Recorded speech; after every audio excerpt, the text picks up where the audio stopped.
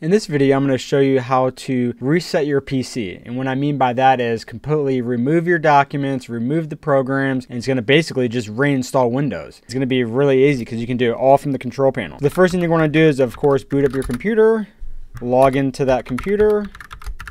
If I can put in the right password, just wait for it to log in here. All right, once your computer loads up, go to your start menu and just simply type in the word reset. We're gonna select the option that says reset this PC. Now from here, you're gonna have a couple of options. You can reset, you can go through advanced settings and actually boot up to a Windows USB drive or if it's on a DVD. You can go back to Windows 7, you might have that option, but usually you can't do that past 10 days. What we're gonna look for is get started by reset this PC here, which is gonna basically reinstall Windows. Now, there are two options to do this. One is a keep my files option. The second option is remove everything. So if you're going to be giving this computer to someone else or selling it, obviously do the remove everything. If you're just going to keep the laptop and your computer's just not running right, or you're having issues with drivers or things are just not working, then yes, do the keep my files, but that will remove any programs. So keep that in mind. We're going to be selling this computer, so we're going to do remove everything. This will take a little bit. Now you have two options here again, is how you would like to reinstall Windows. Do you want to use the local Windows install, or do you want to do the cloud download? Now the big difference is if you do the cloud download, that's going to download the latest version of Windows and reinstall it that way, or we can just do the local reinstall, which is already stored on the computer. So that's what we're going to do. You can also change the settings here to clean the data. So what that means is it's less secure because it's not rewriting over the ones and zeros over all your data. It will delete the data, but a forensic expert or someone that knows a little bit more with computers can actually recover that data. So that's why if you really want to make sure your data is gone, you're going to want to turn that on, which will clean the drive, and that will take hours on end. So we're not going to do that in this case because, like I said, we're just giving it to a friend. We're not really selling it. So I'm going to turn that option off and go ahead and hit confirm and next. And then now it's going to go through that process of reformatting the drive, and it's going to reboot probably once. Okay, our last page here is just letting you know it's removing all the personal files, removing any settings made to the computer, and removing any programs off the computer, and then it's going to reinstall the device. So let's go ahead and hit reset, and now it's going to just go through the process here. That's the last step. So now we just got to, it's a waiting game at this point. Sometimes it could take 30 minutes. Sometimes it can take a couple hours. It just depends on the options you selected during that wizard. So like I said, just be patient, let it reboot, let it reinstall. It might take some time. Like I said, that's pretty much it, you guys. I hope this video was helpful, and I'll see you in the next one. Thanks for watching.